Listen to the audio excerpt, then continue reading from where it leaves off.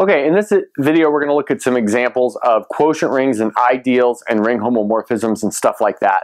So the first thing that we want to look at is this example. So let's say R is equal to upper triangular 2x2 matrices. So those are of the form A, B, 0, C, where A, B, and C are in real numbers.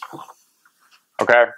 So maybe the first thing we want to show is that this is a ring, but we know that this is a subset of maybe M 2x2R.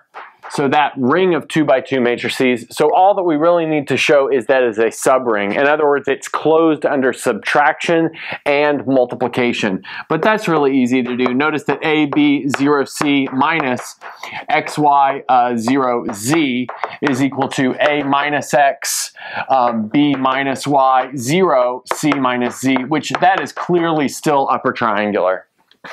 And then for the multiplication, if we have A, B, 0, C times X, Y, 0, Z, and we multiply those guys, we're going to get AX in this upper left.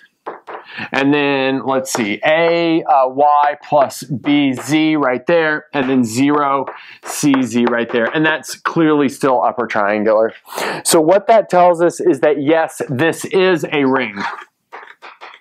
Sorry, I should maybe say subring of that guy right there, but it being a subring means it is a ring in its own right. So the next thing that I want to do is consider an ideal of this ring R, and then first of all we'll show that it's an ideal and then look at the quotient ring. So I'll erase this little calculation so that we can do that. So the ideal that we're interested in looking at is this one given by 0x, 0, 0. In other words, it's just this matrix way up here with the entry way up in the right-hand side. And we want to show, first of all, that this is an ideal and then find what the quotient ring is. So the way that we'll show it's an ideal is by first showing that it's a subring. But again, in order to be a subring of R, it needs to be closed under subtraction and multiplication by the subring test. So let's go ahead and do 0x, 0, 0 minus 0y, 0, 0. But that's clearly 0x minus y, 0, 0, which is an element of I. And then furthermore, 0x, 0, 0, 0y, 0, 0 is going to be equal to 0, 0, 0, 0, which is in I. So in fact, guys like this are zero divisors, so that's kind of interesting. Now let's go ahead and see that it's an ideal. So in order for it to be an ideal, we need this property. We need, for all I and R and R, we have this right absorption and this left absorption. So I times R is in I, and R times I is also in I. So let's go ahead and take an arbitrary element from the ideal and an arbitrary element from the ring, and let's see what happens when we multiply them in both orders. So let's do 0x, 0, 0 times AB, 0C. And notice that matrix multiplication gives us the following. So we'll have 0 in this first component. We will have x times c in this second component. And then we'll have 0 in these two bottom components. So that's still an element from I. Okay, good. So now let's go ahead and do the multiplication in the other order. So AB, 0C times 0 x, 0, 0. Notice that is going to give us 0 ax, 0, 0, which is still an element from I. So that tells us that this thing is indeed an ideal. Now I'm going to erase the board and we're actually going to look at a different proof that this is an ideal, just kind of for interest. So we're going to do another proof that this is an ideal, and that is we're going to consider this map phi from our ring R of upper triangular matrices to R cross R, and by R cross R I mean real numbers cross real numbers, where the multiplication and addition are given component-wise. So let's just recall this is x comma y, such that x and y are real numbers. And then you add and multiply component-wise. Let's define this map in the following way. We'll take phi of our upper triangular matrix A, B, 0, C, and send it to the ordered pair AC. So notice that's going to be an R cross R. Now we need to check that this satisfies the additive property and the multiplicative property for homomorphisms. So let's do the additive property first. So we'll do phi of A, B, 0, C plus x, y, 0, z. So there we're adding two things inside the ring R. Notice that's going to give us phi of A plus x, B plus y, 0, C plus z. But that gives us the ordered pair A plus x, C plus z, like that. But now that's very, very clearly equal to phi of A, B, 0, C plus phi of x, y, 0, z, which is what we need. Now let's look at the multiplicative property to see if that works.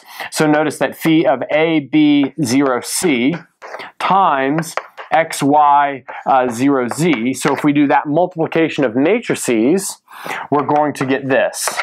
So here we'll get ax in the upper left component. Here we'll get ay plus bz. So ay plus bz in that upper right component. Then we get a 0 down here, and then we get a cz in this lower right component.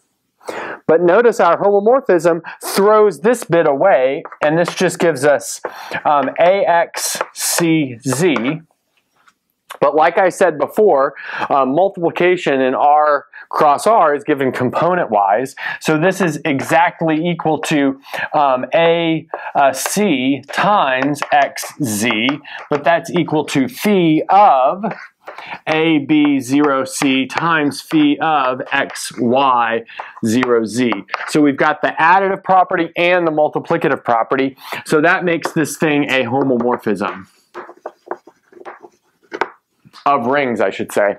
Okay, I'll clean up the board and then, well, we'll see how this tells us that this thing is an ideal.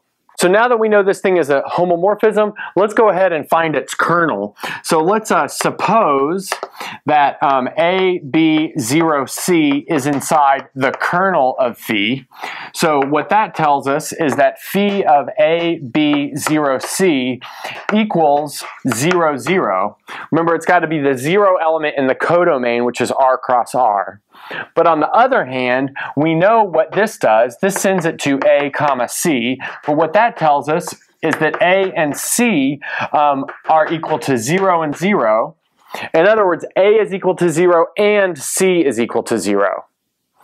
But what that tells us is that this original matrix, A, B, 0, C, was really of the form 0, B, 0, C, 0, 0, which is an element from the ideal.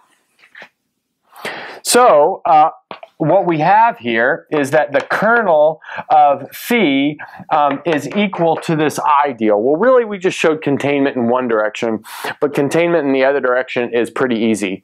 But then we know that the kernel isn't always an ideal, so this is actually an alternative proof to show that this I is an ideal, because it's the kernel of a homomorphism. This is a really important strategy for proving something's an ideal or a normal subgroup or whatever. Instead of doing it directly, you just find a homomorphism for which whatever you're trying to prove as an ideal or a normal subgroup is the kernel. So now that we have that, I want to notice another thing, and not only is this a homomorphism, but it is very clearly a surjective homomorphism. Notice that anything inside of R cross R can be written as A times C, where those are free, and then obviously we can find a pre-image here. So notice that that allows us to finish this thing off very quickly and say that R mod I, which notice that's the same thing as R mod the kernel of phi, is isomorphic to the image of phi, but since phi is surjective, that is equal to R cross R. And here I've used the first isomorphism theorem for rings in order to do that. Okay, good. So I'm going to clean up the board and then we're going to look at another example. Okay, for our next example, we want to consider the Gaussian integers. So those are all numbers of the form a plus bi, where a and b are integers. And then we have 3 times the Gaussian integers. So this is really the principal ideal inside of the Gaussian integers generated by the 3. So we know this is an ideal immediately. And our goal is to show that this ideal is maximal. Now maybe the first thing that I want to notice is the following.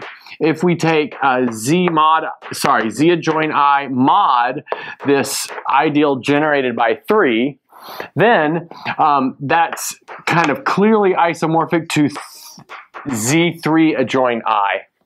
And I guess we can do a little proof of this. So the proof will go as follows. Let's take phi from z adjoin I to z3I.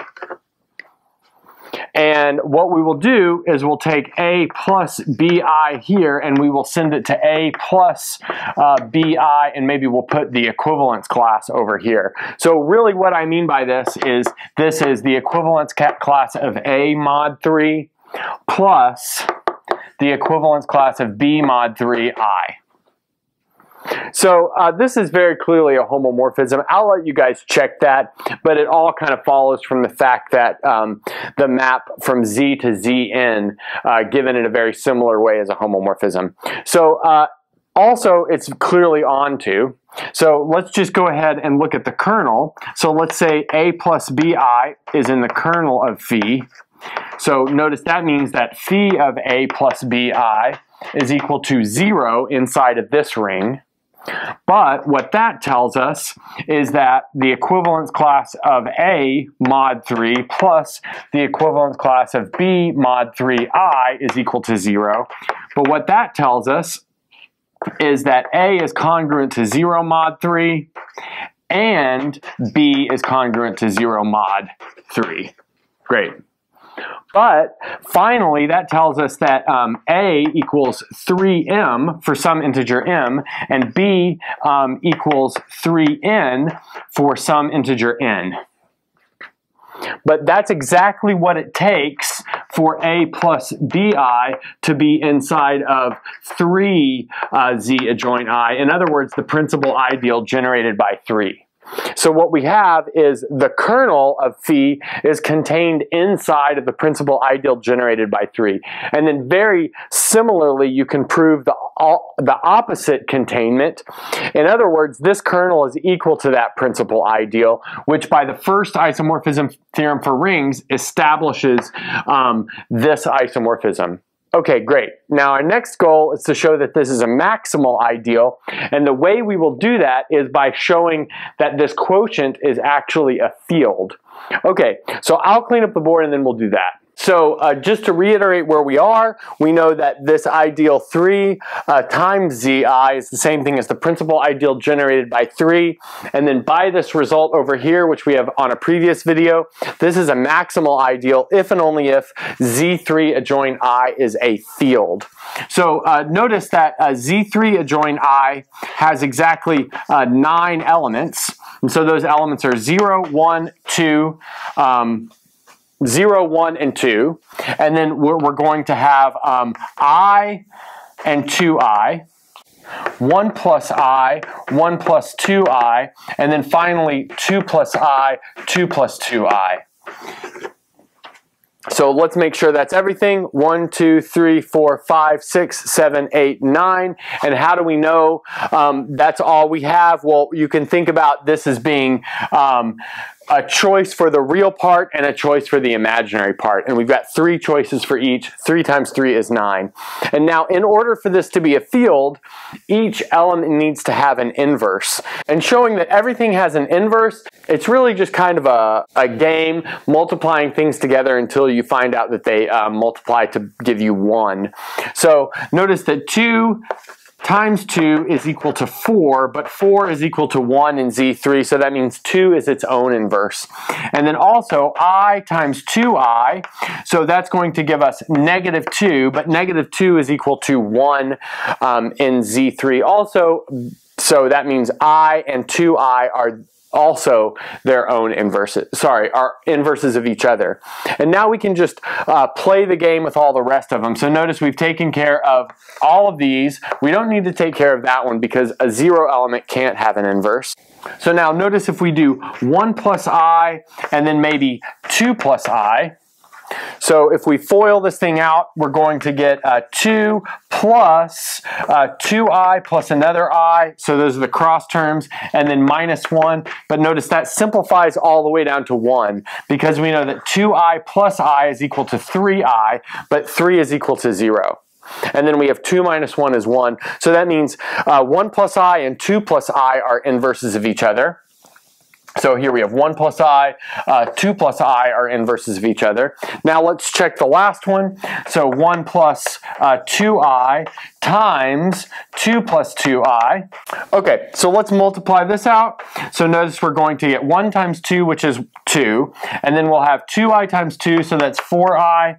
2I times 1, so that's 2I. And then 2I times 2I is negative 4. So notice 4 plus 2 is 6, so that makes this whole thing 0. And then 2 minus 4 is negative 2, which is 1 in Z3. So that means those guys are inverses of each other. So in other words, we've shown that every non-zero element has an inverse, which means that this thing is a field, which tells us that this ideal is maximal. Now notice this is a hacked together way to do this, and in fact there's a much better way to do this in general if you have kind of arbitrary numbers, but I mean this is a good practice to do at the beginning. All right, we're done.